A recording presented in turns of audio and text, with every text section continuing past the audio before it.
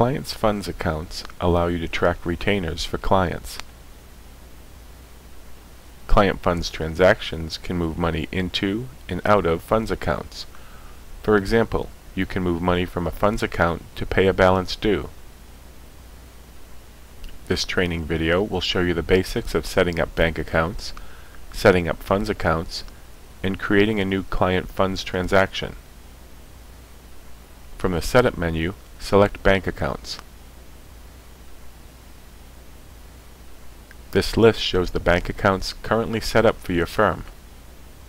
When you set up funds accounts for your clients, they will be associated with one of your firm's bank accounts.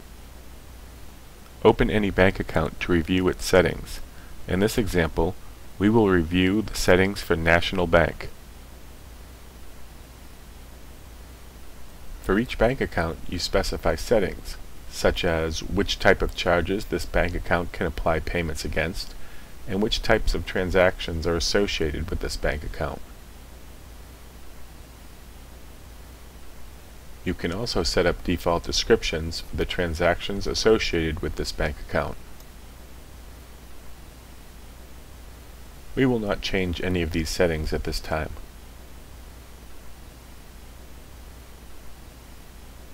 Each client can have multiple funds accounts set up for them. In this example, we want to review funds accounts for client Eastern.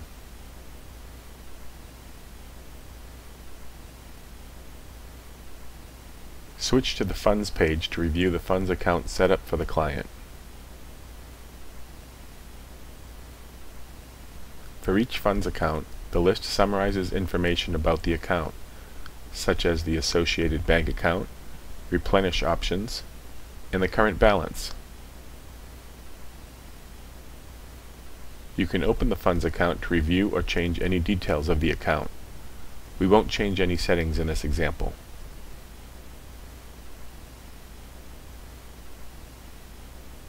Client funds transactions move money into and out of funds accounts. Click Payment from Funds to Bill. This will create a new payment from funds transaction. The transaction type is automatically set to Payment from Account, and some other fields are filled in for you. You can change any of these values at any time. You can select a client for the payment, or search for a specific invoice to pay. In this example, we will enter a payment for invoice 10006.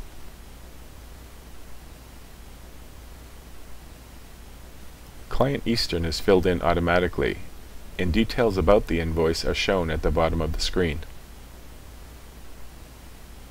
You can choose which funds account to use for this payment. You see that Eastern v. FHA has a balance, so we will use that account. The fields at the top of the screen reflect the totals for Eastern. You can see there is currently a funds balance of $8,300 and a balance due of $625. Today's date is assigned to the new transaction, but you can change this date if needed. You want to pay off the full amount of $625. Sage Timeslips fills in a default description. We will add towards invoice 10006 to the end. You can also use the buttons to the left to format the description.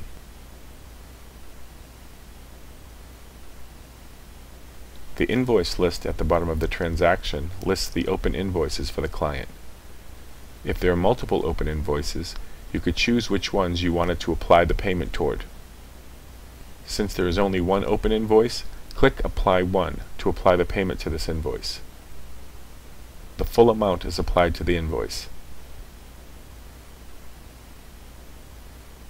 On the invoice list, you can now see there is nothing due for this invoice.